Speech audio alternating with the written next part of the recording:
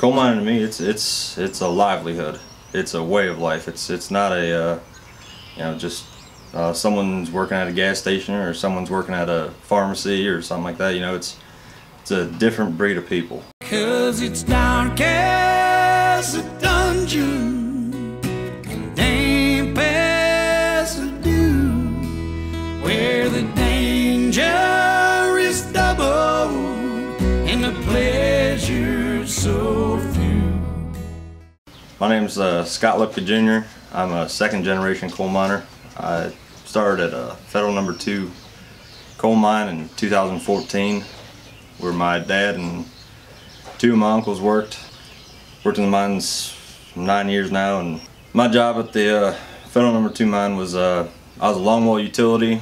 I've worked on the belt crew, but my most recent job there was longwall utility, and that's anything and everything on the longwall, from running a shear, moving shields, running supplies from our track up to the face, bits, oil, washing the head gate, and that's where all the controls are for the entire longwall face, your chain conveyor and all the power for the belt, everything, and build cribs, do roof support,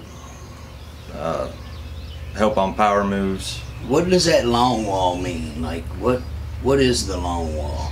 Longwall is it's where the shear's cutting coal right off of the face. It's basically a 2,000 or so foot block of coal. I think ours was 1,100 foot long, and be 202 shields. So it's standing, that whole 1,100 foot, you guys are working that whole section at one time? Yeah, it just constantly, it snakes. It goes from the head to the tail, everything advances forward, then it comes right back to the head, and it's, you'd be lucky at our rate, you get 6 passes a night, and you'd go home. You'd hot seat for the next crew, so you'd stay in about 10 hours. 6 passes, like taking how much out at a time? How much off the? 3 foot at a time. 3 foot. Drums 3 foot. So that's 3 foot down, 3 foot back, 3 foot that way. Yeah, and it just moves kind of like a snake. Okay. And yeah, just hot seat for the next crew, and call it a day, go home. You start out as the red hat. Oh yeah, you start out as the red hat. You're at the bottom. You're the grunt. You're getting all the dirty work, all the slop, all the mud, all the hey, I don't want to run this chain hoist. It's getting tight or it's getting too heavy. Come over here. You're young. You're strong. You can take over. You can take the job. So did you learn all this growing up, watching your dad and listening to your dad, or you just got in there and? No, my dad didn't want me in the mines. Yeah. He told me, no, go to school, do something better, and then I was just too persistent, and I got my red hat, waited a year, starting the mines a year later after going everywhere, and I mean, he called me dumb for it, honestly, but You love it? You oh yeah, I loved the mines. Where I worked was great. I loved it.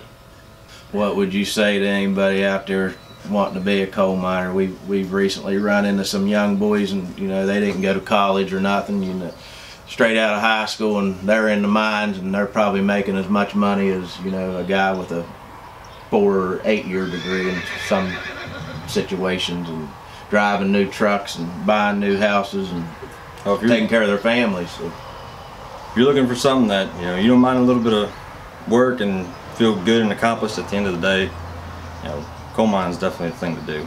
I mean, I always left thinking that I accomplished something, did something great. You just felt a sense of pride that you had a good day's work under your belt, and you could go home to your family and be proud of what you done. Yeah, we should be. That's the coal mining's what keeps everything running, man. So without you guys, we couldn't make it. what does coal mining mean to people here in the state of West Virginia from your view?